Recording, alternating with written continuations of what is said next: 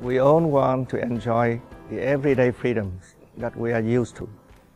But COVID-19 hasn't gone away, so it's really important that we take steps to protect ourselves and our community. Keep at least 1.5 meters away from others and don't get together with large groups of people. Avoid handshakes, hugs, and kisses. Wash your hands often with soap and water or use the hand sanitizer. Stay home if you are feeling unwell. And get a COVID test if you got symptoms like a fever, shortness of breath, cough, sore throat, or sudden loss of taste and smell.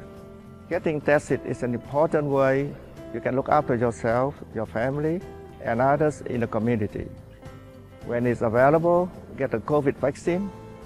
Vaccination helps keep WA safe. For more information, visit the Healthy WA website.